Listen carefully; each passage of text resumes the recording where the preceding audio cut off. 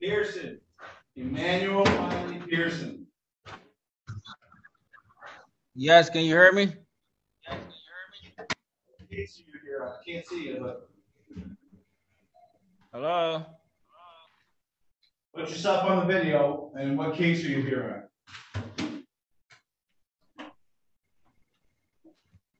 What case are you here on, Pearson?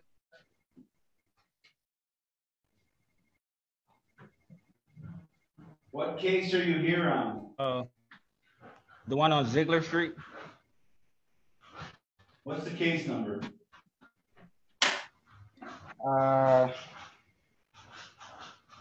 Case number is, I mean, 1 second. You have it. You just brought it up.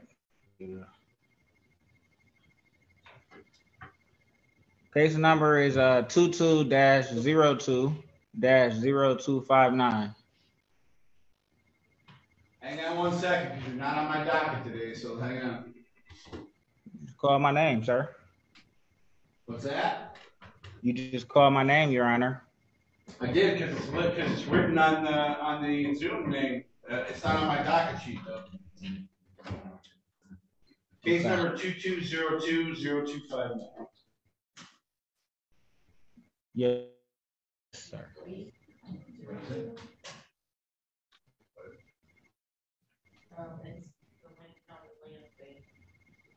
Wayne County Land Bank. Versus all occupants. Okay. So you live on Ziegler Street? Yes, Your Honor. All righty. So today's the date and time set for a pre-trial. Attorney Brooks. Your Honor, may I make any statements regarding any matters in this case? First off, put yourself on the video, because this is a video conference. I'm not going to talk to your hair. Oh, I apologize. This is going so slow. I said, am I able to make any statements regarding any matters in this case? Are you going to be able to make statements? I mean, in today's hearing right now, can I make some statements? Today's just a pre-trial. Today is just an opportunity for you to meet with the other side, discuss the matter, and then next week is the hearing. So there's really no statements being made today. Today is just a pre-trial. So I'm going to put you and Ms. Brooks. I'm going to put you and Ms. Brooks into breakout room 2. Okay, thank you. Ms. Brooks, you had the opportunity to speak with Mr. Pearson. I did, Your Honor. Mr. Pearson, with the phone, are you recording this right now? No, I'm trying to make sure you can see my face. Can you see me? Yes, I can see you. I can see you. Okay. Okay, yes. So what is your name for the record? Just so I make sure I have it correct. Okay, my name is Emmanuel Quentin Wiley Pearson L. Okay, so hang on. Emmanuel, so I'm gonna write this down. Emmanuel Pearson Wiley. No, middle name is Quentin. Last name is gonna be Wiley Pearson L. Oh, okay. Hyphenated or no on the Wiley Pearson? No hyphenated. All right. And I'm going to have to ask you if you could, the middle name, could you spell that for me? Yes, Quentin. Okay. And then L, is there a comma after the Pearson and then an L? Or a hyphen and an L, or just L? No, sir, just L, E-L. Okay, sure. All righty, and you are currently residing at Ziegler and Taylor? Yes, but I have additional properties. I might not be there every night, but that is one of my houses. The gas is on, electricity is on in my name. Okay. My neighbors harass me. This is a termination of tenancy. So the alleged rightful owner is asking that you vacate the premises, and we're set to have a hearing on March the 1st at 1:15. Did you guys work anything out, or we're just going to come to hearing on March 1st? They no longer have a lien. I removed their lien in the district court. I have a federal open case number. She tried to read me a case number that was already closed. Then she had an action that pertained nothing to the defendant that it was listed, was with an old defendant in which we made errors. There was no errors. So hold on, Mr. Do you prefer Mr. Pearson, Mr. L? I just want to. Yeah, it doesn't. Yes, it doesn't matter. Okay, so Mr. Pearson, today's not the hearing. Nobody's under oath. Today's just a pre-trial. I'm just saying. So Ms. Brooks, are you prepared to go to a hearing on the 1st? Yes, Your Honor. Do the parties need any time to file any motions or briefs yes. for motions?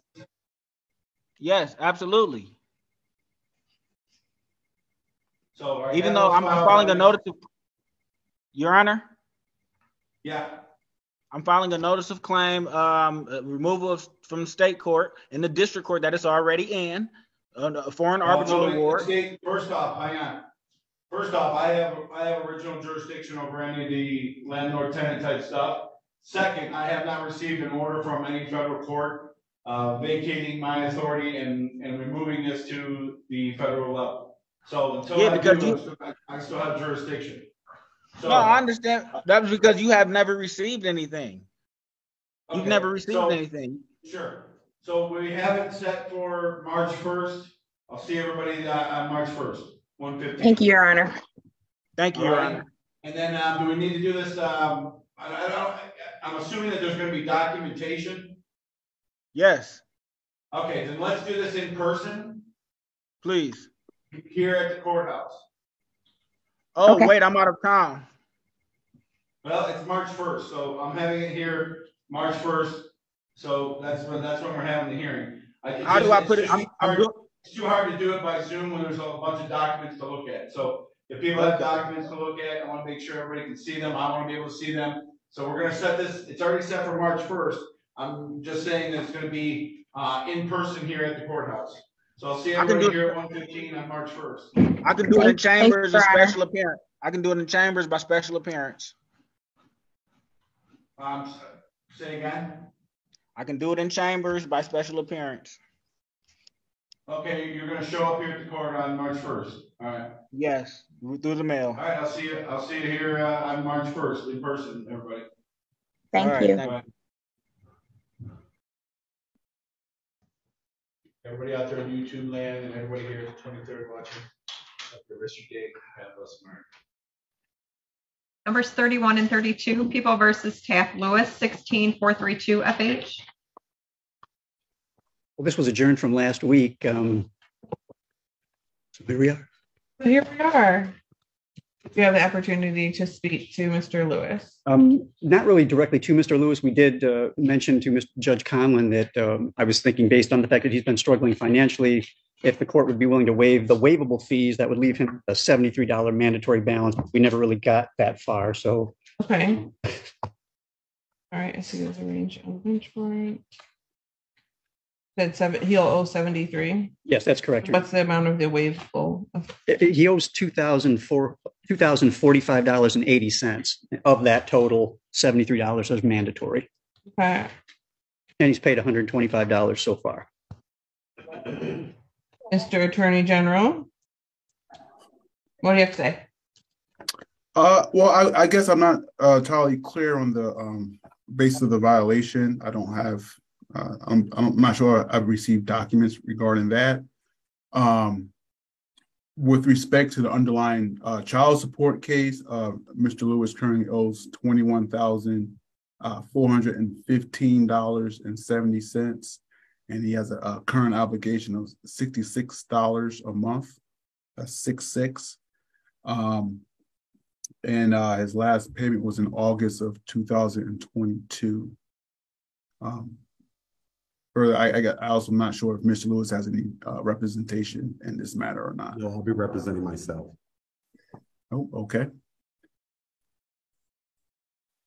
I have PD written down here, but I did try to see him this morning, Your Honor, but he said he's representing himself. Yes, ma'am. Oh, okay. So I'm sorry. I thought Mr. Gaddy was here on this. Sorry. Two issues. Okay. The collections issue and then the probation violation. Okay. So as to the collection issue, I can waive the waivable amounts. And Mr. Petherbridge, if you submit an order for that, leave Will do, Your Honor. balance at 73, you said? Yes, that's correct. Okay. And Mr. Lewis.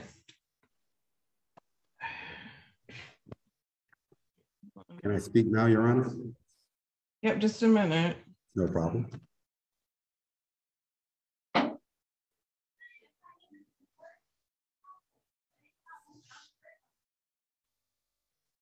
Okay. Mr. Lewis, pursuant to Court Rule 6005, you have the right to the assistance of an attorney. So I can read you this section here if you're interested in No, ma'am. representing yourself. Yes, I am, ma'am. You are interested in representing yourself. Yes, I've been Okay, hold representing on. myself since 2010, ma'am. Okay, well, so then you've probably heard this a time or two, but we're supposed to read it to you every single time you come to court. No problem. Okay, so hold on just one second. Says here under subsection D, the court may, and this is in the initial waiver, so I'm assuming some other judge did this for you, but if not, here it goes. You are being advised that of the charge that you have in front of you, the violation of probation for which you have a VOP that is pending, alleges that you violated condition number 3 about making a truthful report to your probation officer monthly, as that they required, and that you failed to report on 1/26/23, and that you on 1/27/23 a call was placed to you and contact was made. You said you were going to turn yourself in on the warrant. The potential penalty in this case is up to 5 years and or $5,000. And I will read this verbatim. Advising the defendant of the charge, the maximum possible prison sentence for the offense, any mandatory minimum required by law, and the risk involving self-representation. In addition to that, I will offer you the opportunity to consult with a lawyer that you can retain of your choosing. Currently you're in custody, so I'd also appoint the public defender's office if you wanted assistance. And that's my understanding that you are not interested. No assistance needed, Your Honor. Okay. This is your choice. All right, so how are we proceeding with the violation of probation? Your Honor, I don't respect the reason I'm here today, but I will not disrespect your court because of others' egregious actions towards me. This is our first time meeting, and I plan on it being our last. Before Mr. Breckenbridge left, I would have liked to address the whole panel. So that I had just a few questions for him to set precedent so that everyone's stance could be evident and clear and no misinterpretations. But I see Mr. Breckenbridge tucked tail and ran. Well, we're making a recording and he's still here. He just was out of the camera view. Great, great. Mr. Breckenbridge, can you please state your full name and title for the record? Scott. Mr. Lewis, this is not your hearing. I can't address the panel. There's no panel. You have the probation officer, you have the court fines and fee officer, and you have the assistant. And everyone put their appearances on the record. So we're going to move it along. No problem. I can get right to it. That is fine. All right. The law is my protection, and I shall find remedy in it. Before we begin this process, I would like to address the court. In addressing the court, I would like to fully read and completely express all information today without interruption. I have two questions for the court. First question is, are all laws commercial? Second question. Mr. Lewis. Yes, ma'am. We have a violation of probation in front of you. I understand that you have been arraigned on the violation of probation. And because you are decided that you want to act as your own counsel, I will hold you to the same standards as I would any other defense counsel in this same procedure and within this same case. So as to the violation of probation, you can accept responsibility by pleading guilty to the violation or no contest. You can set this matter for a hearing in which we go forward, but this is not your hearing to run. Do you understand? Yes, ma'am. I just wanted to address the court and put on record some very variable value information. And by asking me questions is not putting information that you have on the record. Yes, ma'am. I won't ask any more questions. Can I finish my statement? I have no more questions. My question for you is, how are we proceeding with the hearing today? Are we proceeding with an acceptance, or are we proceeding that we need to set this matter for hearing? Ma'am, this is not even a hearing that we should be having. If I could finish my statement, you could see that unless the AG has certain information, this is totally in violation, and I'm not able to express myself. Like I said, I have no more questions. I just would like to read the information I have, and then they can go which direction they want to after the information has been expressed, ma'am. Okay, tell me if you feel like the petition for your violation of probation is wanton in some regard. It is not wanted at all, Your Honor. I shouldn't be. It's not wanton? I shouldn't be. So you believe that it's accurate? No, I believe it's inaccurate. I believe me being on probation is okay. Inaccurate. Quickly, Mr. Taft Lewis. I can finish. Thank you. I am the de jure. I am not an imbecile in law. I do not surrender my inalienable rights for any civil liberties. I am a five-fifths realized being and not a three-fifths Dred Scott compromised imbecile in law. I'm here today for the non-payment of what is commonly known as child support. For the record, there's no such thing as child support. The real reason I'm here today is because you're trying to enforce a contract/agreement by forcing me or compelling me to be a surety for Mr. Lewis, are you telling me that you're a sovereign citizen and you do not believe that the orders of the court apply to you? No, ma'am, I'm not sovereign at all. I'm just speaking, I'm just expressing why. That's what you just said. I said I'm a five-fifths realized being, ma'am. Okay. That's not. So these are, I need you, if you can't answer my question, we're going to adjourn this until you can get a hearing, and I'm going to appoint standby counsel of the public defender. I don't want counsel, ma'am. I just want to finish. I understand that.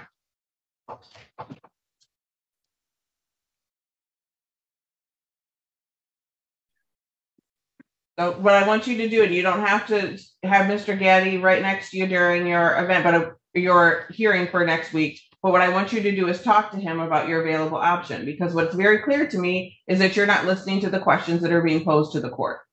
Right? I say, are we having a hearing or are you accepting responsibility? I need an answer to that before we can go forward. You making a statement isn't evidence. That's not evidence, Mr. Lewis. And because you want to represent yourself, you're going to be held to the same standard as if you were a defense attorney appearing in front of this court. You can change your mind about that and have Mr. Gaddy represent you. No, I don't want any. But in the meantime, I'd like for you to talk to him in the next week so that you guys can discuss what the proper way is to go about dealing with the court. Because as of right now, you're not following the proper criminal procedure. You don't get to just make statements. There's an order to things. So you can find that out for Mr. Gaddy. This case is adjourned until next week. We'll see you back on the 6th. Or exactly, Ms. Armstrong, does that give you enough time, or do you need to put it out 2 weeks? Be released. Oh, sorry, Mr. Attorney General, does that give you enough time to do a writ, or do you need more time than that? Judge, our office will request 2 weeks, just to ensure we have time. We'll put it out 2 weeks.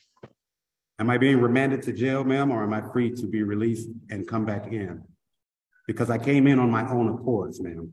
I have no problem with coming back. Whatever day. If you'd like to make a bond motion, I'll hear that. Yes, I would. First, I'll put the recommendation from probation on the record. Thank you.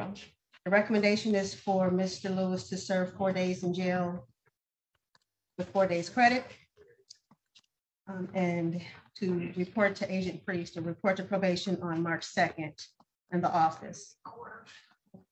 Your Honor, I'd also like to make note that I have a note here that indicates. Your Honor, may we approach? Yeah. I'm sorry, ladies and gentlemen, for those of you, we need to have a private conversation because we have Mr. Attorney General is not here in person. We have to clear the courtroom. That prosecutors. Okay, Mr. Taft Lewis, got additional information. You know, if you wanted to see me, there's a different way to do that. If you have a motion, or part of that is by working with an attorney who knows how to navigate the procedures of the court. Again, your choice not to use an attorney. I still have the standby counsel for the public defender should you choose to avail yourself of their decades of legal knowledge that might help you navigate this process. Ma'am, I thought this was the hearing. I didn't know it. Pardon? I thought this was the hearing because last week I could not speak also because he said it was your case and I would be able to have my turn to speak when I was in front of you. Now I'm in front of you and you're telling me this isn't the hearing also. So I didn't know how you guys were going to proceed. I just want to be heard on what information I have. Like I said before, I asked for this warrant so that I could get in front of you so that I could say this information to see which way. And Mr. Taft Lewis, that's exactly what I'm saying, is that you had used the assistance of the public defender's office or your attorney who assisted you at the time of your case, you wouldn't have had to violate your probation to get in front of this court. I don't believe that you are a flight risk. I think you've just made poor decisions. So I am going to release you, but you're to respond here in person, which is March 6th. No problem. On Monday at 1:30, and that is the date and time set for your hearing. Yes, ma'am. At that time, I would expect you to follow the proper procedure that any other criminal defense attorney would be held to the same standard. You still have the public defender at your disposal if you choose to consult with them. No problem. Could you also order him to report in person to probation office on? You'll have to report to probation tomorrow. I'm sorry, March 2nd. Yes. You'll report to probation on March 2nd to meet with your agent. Which agent is that? Is that Agent Moses, Agent Miller, or Agent Priest? Agent Priest. No problem. Your Honor, if I could ask Mr. Lewis to contact my office and give us the address and phone number. Did you hear that, Mr. Lewis? The public defender is availing themselves to you.